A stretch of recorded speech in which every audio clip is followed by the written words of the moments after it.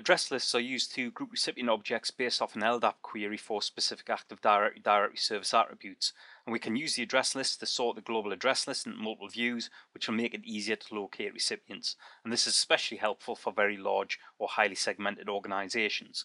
So what we're going to do in this demonstration is actually create a new address list. So the first thing we'll do here is create a new one for all departments. So what we're going to do here is we'll come in the Exchange Admin Center, into Organization, into Address Lists.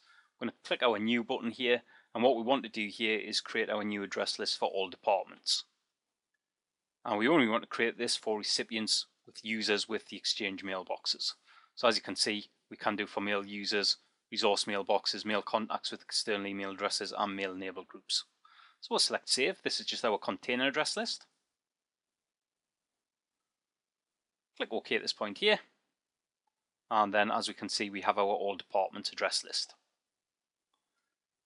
Now what we'll do is we'll create an address list for our research users. So again, we'll just create a new address list, and in the case of this address list here, we'll call this one research. But this time here, what we're going to do is we're going to browse this through here, and we're actually going to create this under all departments, and click OK.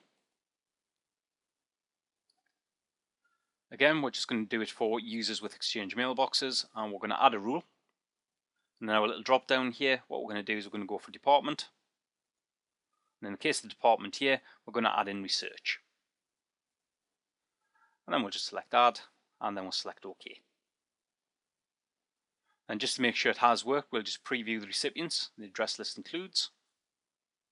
And as we can see, we've got a list of all of the users sitting in research. So we'll close this down now. Now we'll save this off. Click OK at this point here, and then all we'll do here is click Update and say yes.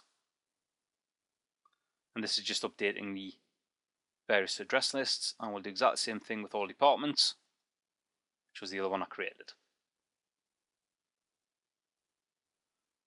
That's so nearly done.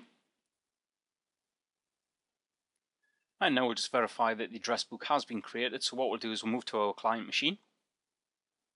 Then on our client machine, we'll just come to our home page, go to Send Receive, and then under Send Receive, we'll go to Send Receive Groups. And what we'll do here is we'll just download address book, and we'll download changes since the last Send Receive, and click OK.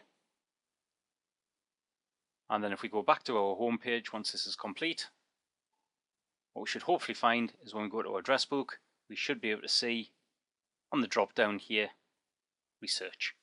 And that's the end of this demonstration of creating address lists. Thank you.